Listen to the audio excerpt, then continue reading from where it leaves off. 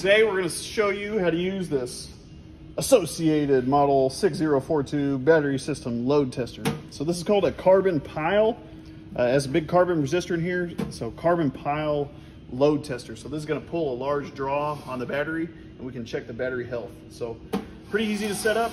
First thing first, we have two heavy battery cables.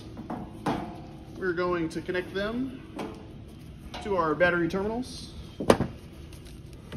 Red to the positive, black to the negative. Then we're going to take our amp clamp.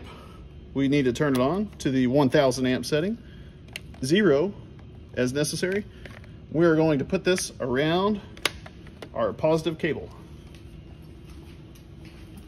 We're going to come to our machine. It gives us a voltage reading. Looks like our amp clamp, we need to zero it just a little bit. Get that close to 0. So what we're ready to do now is we're ready to pull a load on this particular battery. So a few things we need to take into account first.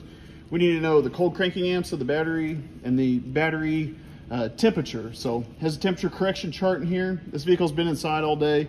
So we're gonna go and assume it's 70 degrees or plus, 70 degrees or higher, because it's comfortable in here. So what we're looking for is a minimum of 9.6 volts. So if you notice here, it's a 15-second load test. So let's find our amps. This particular battery is 590 amps.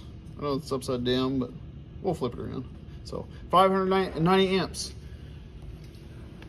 So what we're gonna do is we're going to put a load on this battery at half the cold cranking amps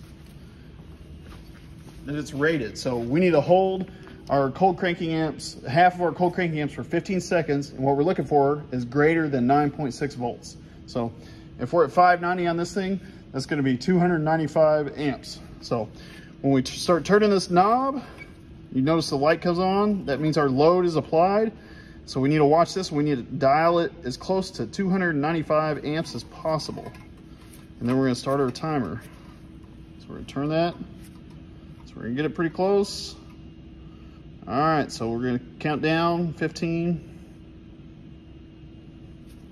So we're watching our amps here.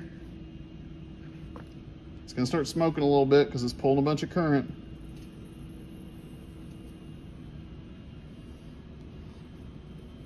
So there we go, that's about 15, 10.5 volts. We can let off that. So this battery is capable of carrying 300 amps, or nearly 300 amps for 15 seconds, all while not falling below the minimum voltage. So good strong battery right here. To disconnect, all we're gonna do is take the amp clamp off. Big thing here, make sure you switch it off.